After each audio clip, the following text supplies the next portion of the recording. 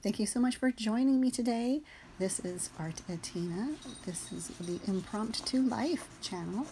This is about art, garden, and health. If you were interested in looking for the videos about carnivore diet and what that has done for me and my body, those are some of the other videos. Today I thought I would load an art video.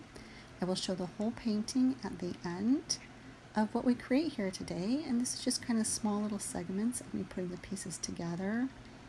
The first parts of the painting will always be just blending and doing what I call a color wash and just blending the watercolors in different sections of the painting, kind of keeping a composition in mind.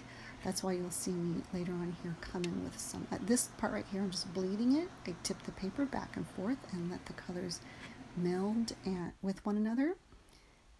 I will also be adding some reds and some blues. As you notice, and I've said many times before, I paint mostly with the primaries, and I allow the colors to bleed together, or I drop them in together to create all of my other colors, to create the secondary colors.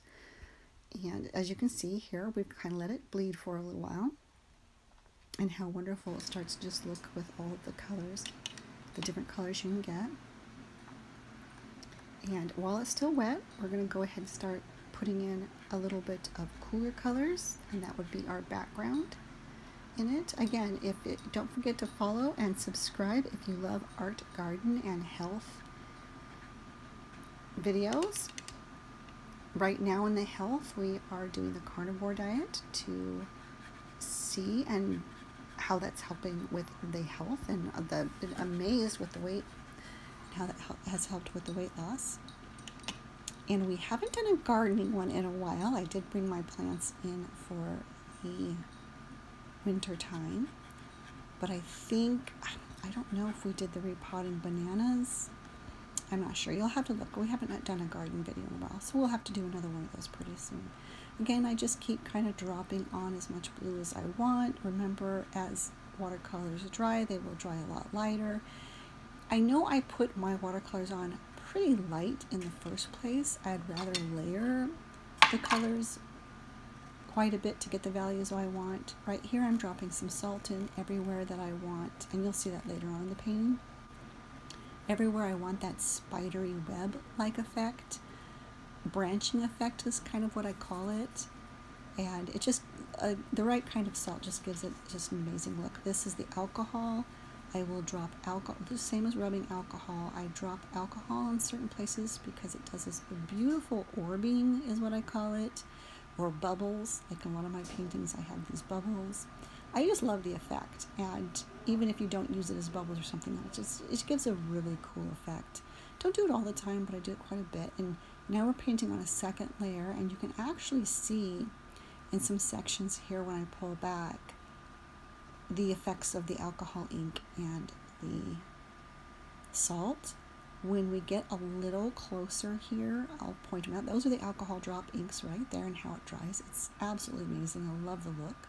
And here you can kind of see how there was a little bit of salt in a couple of these places, how it branches and pushes the colors together in a certain way, like right on the other side right there, you can kind of see it. And it's really cool because it can already bring out some of the wildflowers or background flowers for you. Makes it interesting when a lot of times you're working with your composition, that you can actually do the salts or do the orbs, and it actually can improve, as far as I'm concerned. This one's going to be a busier painting than a lot of the work that I do. I have more rest space, places in the painting for your eyes to rest. And in this one, I just decided to do it very busy. I just kept having so much fun relaxing and bringing out more and more flowers. Did eventually end up with a bumblebee as the subject. Again, you'll see that in our final. I will show you the final painting here at the end. And see the dry effects. Do you see where the salt was laying on the paper, how it does these little branches?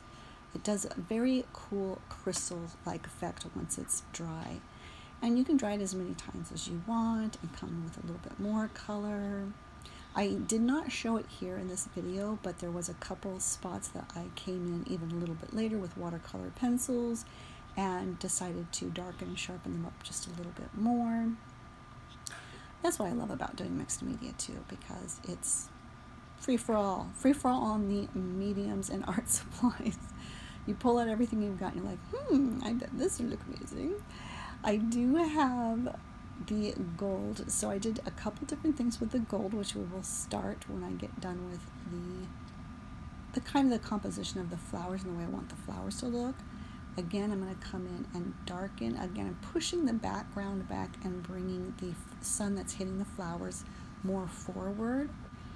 I kind of already given away what a lot of this painting is by the first quick clip.